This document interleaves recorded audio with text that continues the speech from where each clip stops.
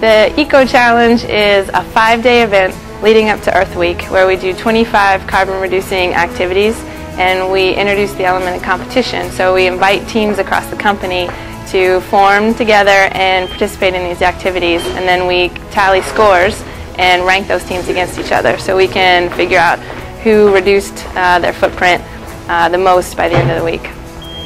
This is an important initiative for BGE because one of BGE's core values is environmental responsibility.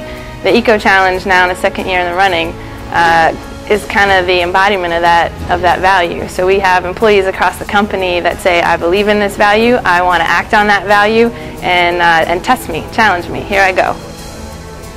BGE is doing this event to really help support the employees in their efforts to do even more for the environment. For instance, we already have the BGE Smart Energy Savers program, which helps customers save. This way, we're motivating our employees to do even more beyond the program. There's several benefits to creating a competition for this Eco Challenge and having more people throughout the company participate in a challenge. You know, people like a little bit of healthy competition, and it gives a chance for our employees to join as teams and make a positive impact on the environment. I think it also allows employees to go outside their comfort zone, increase the competition, also give them the opportunity to start a new behavior and hopefully have a positive impact on the environment.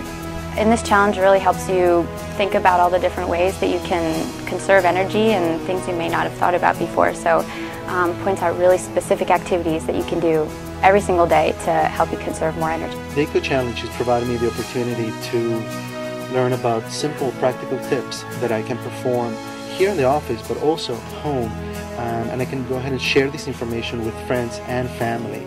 It's also increasing my self-recognition of my own impact on the environment, and these behaviors are not something that I can only do during the challenge itself, but something that I'm looking to replicate every day. The Eco Challenge really isn't just a one-week or a couple of week endeavor.